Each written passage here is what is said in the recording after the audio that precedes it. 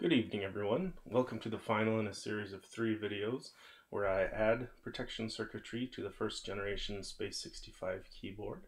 The first video, I removed all of the existing LEDs, 4 out of 6 of which were burned out, and replaced them, and then I added an ESD protection chip.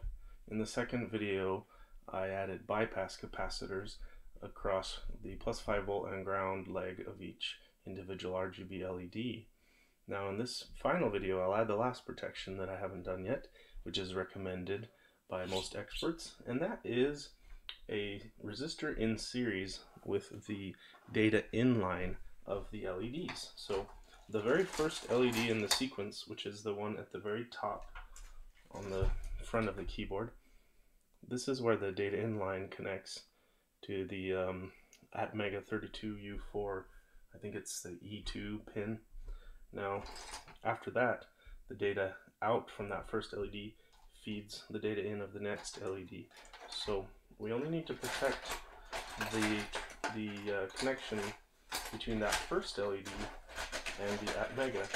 This is to prevent the Atmega 32U4 from potentially sending too much current to the first LED and burning it out. So, as usual, first thing I need to do is unscrew these screws. I can just loosen them and they'll stay kept in place by these handy little rubber feet, which is kind of a controversial feature of the first generation Space65. Some people don't like the placement of these pads covering the screw holes. I personally do like that.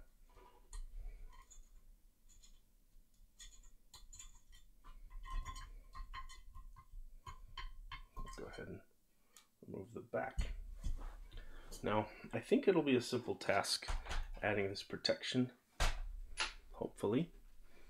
Now, I've read that most sources recommend, such as Adafruit, for example, they're recommending somewhere between a 300 to 500 ohm resistor.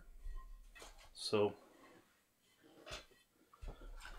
to be on the safe side, I'll go ahead and use a 500 ohm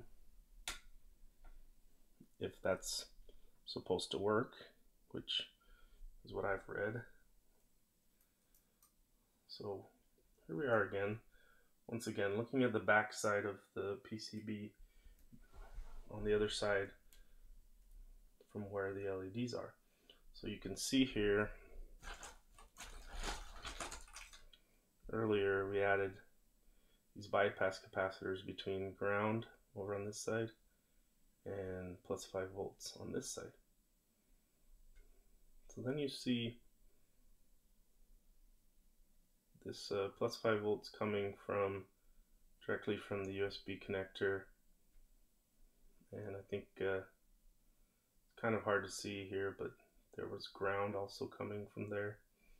And then this right here should be the data in that feeds the LEDs. Now, what I saw on the data sheet is that E2 was the pin that's being used. What I saw in the QMK code, I mean, was that it's using E2 to control the LEDs. So let me just take a quick look at the pinout of the Atmega 32U4. I believe E2 is up in the top right corner somewhere, so let me just check. Yeah, so E2 is on the right side, and it's the topmost pin. So what I'm going to do here is just confirm whether that's really the data line that I'm looking for.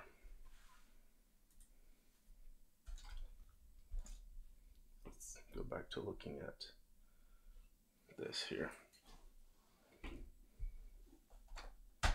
So if indeed this trace goes to this via that pokes through to the other side of the PCB and then leads to the LED on the other side, then I should be able to detect continuity between this point here and the E2 pin on the microcontroller. I'm going to double check that first.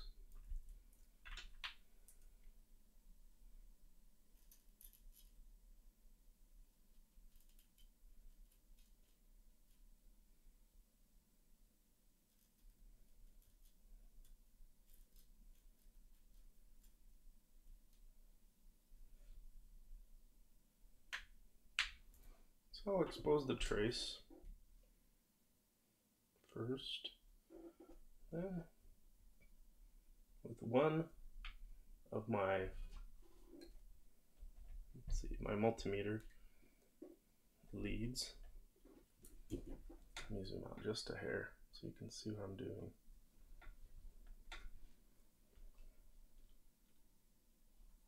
So I'll first set my multimeter to ohms because I'm just testing for continuity here. I want to get a non-zero value, something low, close to 0. So see, that's practically 0 when I touch the leads together. So I'll touch one of the leads here to this trace, and the other lead I'll carefully touch to E2.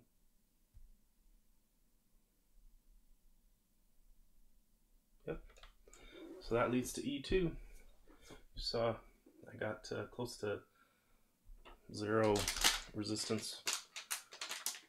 So next step, I'll break into my SMD resistors. So I have an assortment here of SMD resistors that I got off of Amazon, and these SMD components, the resistors have a code on them that tells you what resistance they are. It's a 3-digit number. So I'm looking for 500 ohms. When I Google the resistor codes, 500 ohms is a code 501. So what I want is a resistor that says 501 on it. Now, having said that, as I look through these, it looks like they've actually labeled them by the resistance, not using the 3-digit code. So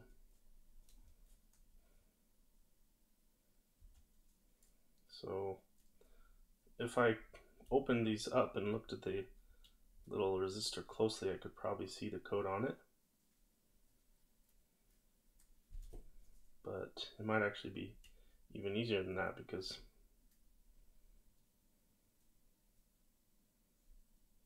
it might actually say the resistance. It looks like it does. That one's apparently not labeled.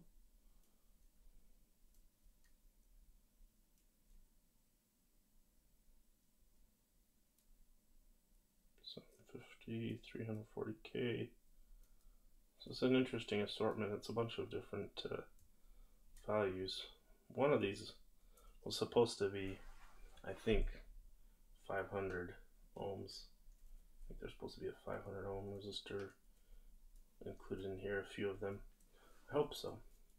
If not, we can use another value. The recommendation I got from Adafruit is to use a resistance somewhere between 350 and 500. So if I'm not able to find one closer to 500, I can go with something lower, closer to 350, and it still should protect well enough.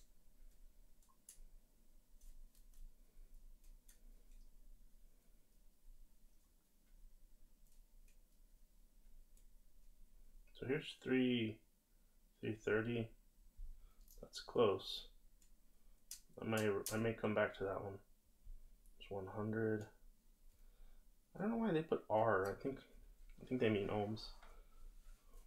But I'm not used to seeing. There's 510. It's interesting.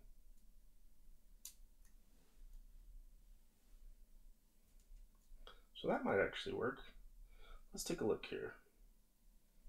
Let's see what the 3-digit code on these is. Are these really 510 ohm resistors? Which is what they appear to be.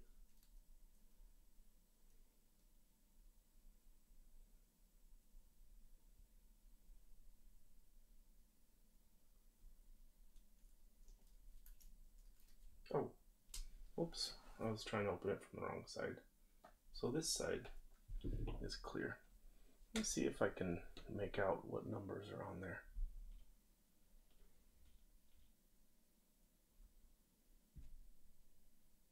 $511. Yeah, I think I'm pretty sure that is 510 ohms. So go ahead and take one of those out. I think that'll probably work. It's actually higher than it needs to be by 10 ohms. I doubt that that's enough difference to cause any problem. I think it'll still work. Let me get an idea of how tiny this thing is in relation to the trace and everything else.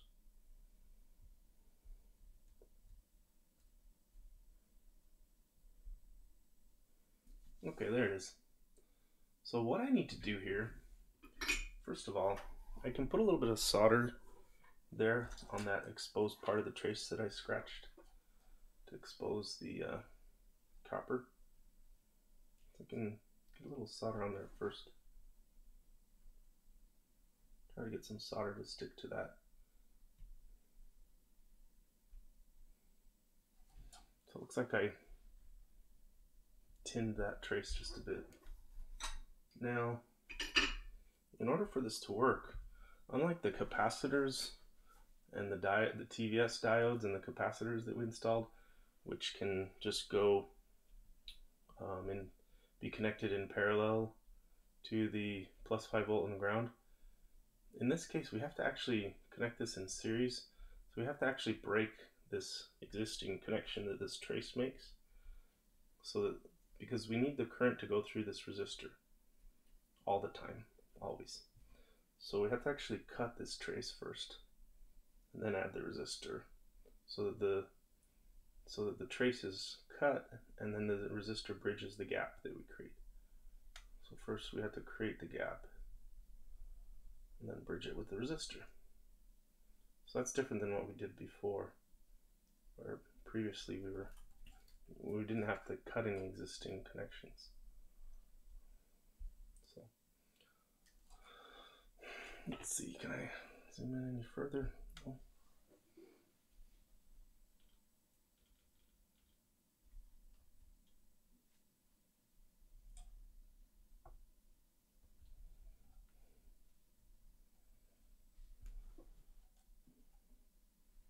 It's kind of a bit delicate here.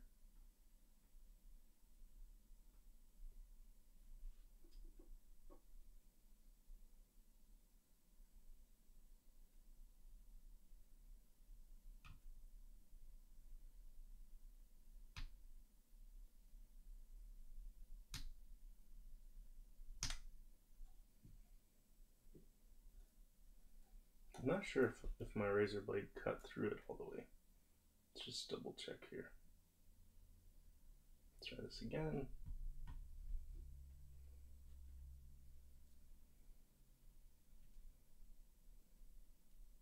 So I'm cutting downwards into the PCB to cut the trace.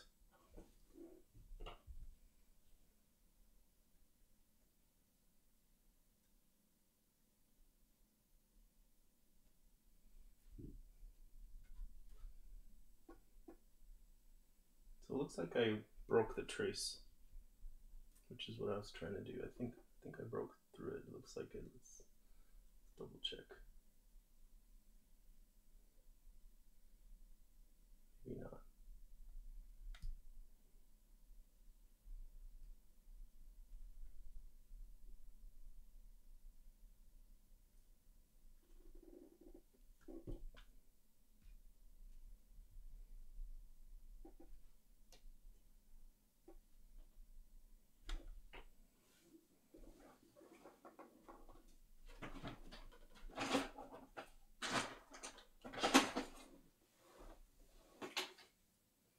Just a dab of alcohol here. Make it so I can see what I'm doing. Looks to me like there's a tiny break in the trace. Okay, close to the through hole here. So now try to cut here on the other side.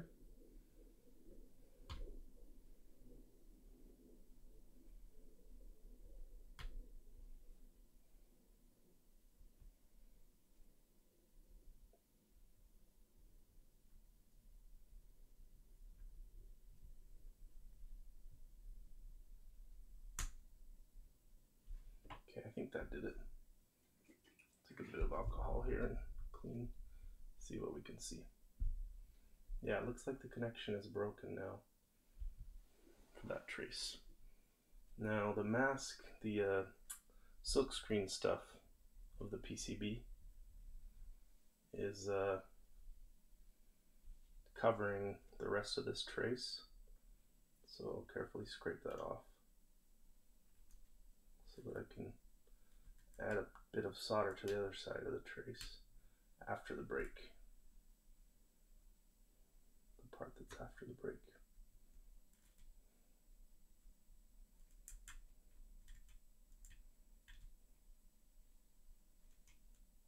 Okay, so you got the exposed trace on both sides of the break. Now let me tin that exposed end of the trace a bit so that I can stick the resistor to it.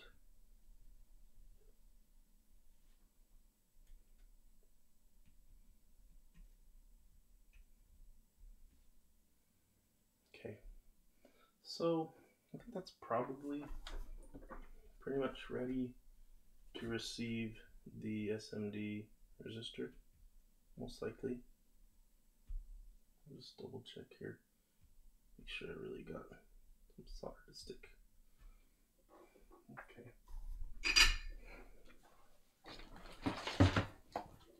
Let me clean that up a touch so I can see what I'm doing.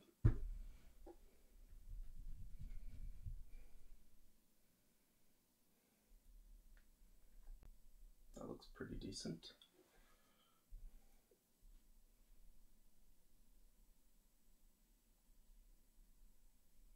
I'll bring the resistor. Now just to double check that this has had the intended effect, I'll go ahead and plug in the keyboard and confirm that I don't see any light coming from the LED. Yeah, LED's not doing anything because it's not getting the data in signal. So that means I have in fact broken the connection. That's one way I can tell, because it was the RGB was turned on before and now nothing's happening. So now bring this little SMD component. It's very tiny, as you can see, so it's a little bit fiddly. Now the goal is to tack one side on to that trace and the other side to the other trace, the other side of the break. So for this resistor to bridge this gap, that's what we're trying to accomplish here.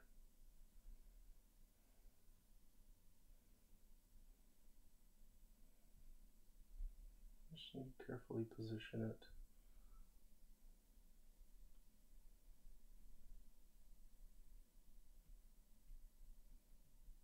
Let's see here. Okay, it's a bit tricky. I think I will, oops.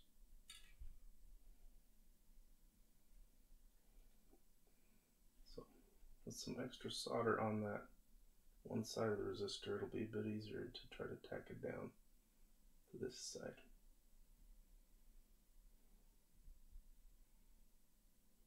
Hopefully it will stay. Okay, so it's not quite flat. Let me readjust resistor.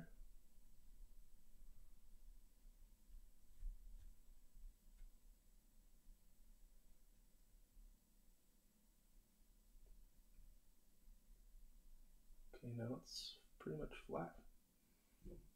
And I can see the little shiny end poking out of the trace on the other side. So if I solder to the other side, I should have a good connection, I think.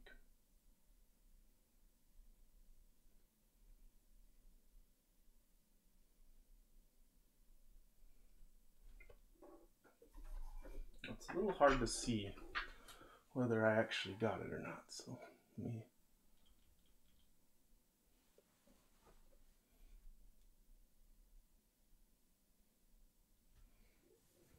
let me try cleaning it a little bit and see if I can tell. This kind of rework can be a little bit difficult, especially if you're not using like a jeweler's loop, like I'm not right now. I'm just using, but I am using my zoom through OBS, so that helps. I'm not 100% sure if I got a good connection to that trace. Let me just give it another retouch. I think I got it, but I'm not 100% sure.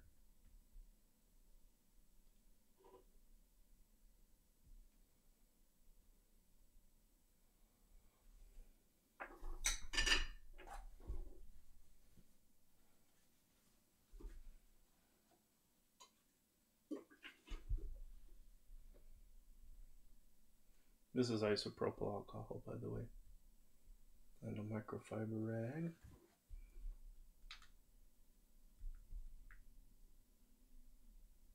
That looks promising. That is zoomed in as I can get.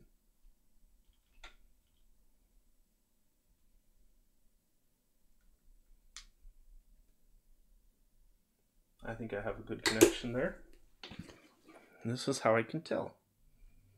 I will plug it in, see if the LEDs light up. They did. So there you have it. The resistor is added in series. I used a 510 ohm resistor in series with the data inline, the RGB. And that wasn't so hard and will give me a little extra peace of mind. So now this keyboard has, here you can see the ESD protection chip that I added. You can see the bypass capacitors here and here and over here. Well, you can't see them at the moment, but if I turn it this way you can.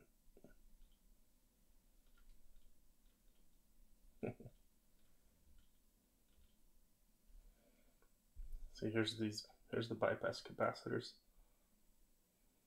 for these LEDs. And last but not least, now we got the inline resistor on the data line. So this PCB has all the standard protections now that you would expect for really good protection from things like ESD and voltage spikes. So go ahead and button it up.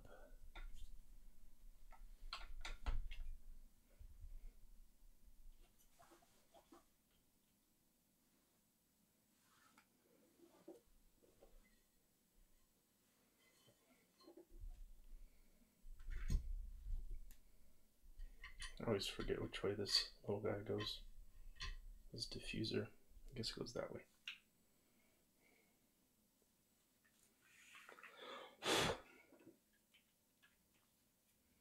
What a lovely little keyboard. And I'm happy now to know that it will be protected from damage to the LEDs or to the other parts of the circuitry for years to come. Should be amply protected after these additions that I've made to the circuitry. Now, I think it's worth mentioning, in case anyone watches this video who didn't already hear, that the designer of this keyboard PCB, I believe it's Demo is his nickname he goes by online, has designed a new version of PCB which will be compatible with this keyboard, and that PCB will be part of the group buy for the version 2 of Space65. I think it's called the Space65 Cyber Voyager.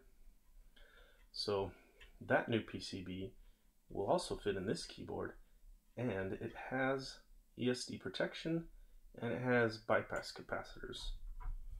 I don't know if they took care of putting the protection in that I put tonight in my keyboard circuitry, which is the series resistor on the data inline.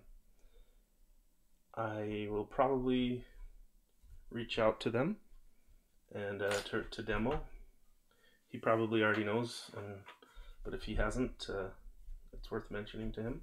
So I'll probably reach out to him and just mention it and see if he'll add it if he hasn't already, because that's pretty standard when working with these WS2812 RGB LEDs. It's kind of the best practice that is pretty well known. So looks like we're good to go. Thanks for watching, and good luck if you do this mod on your own. Hopefully it'll protect your keyboard.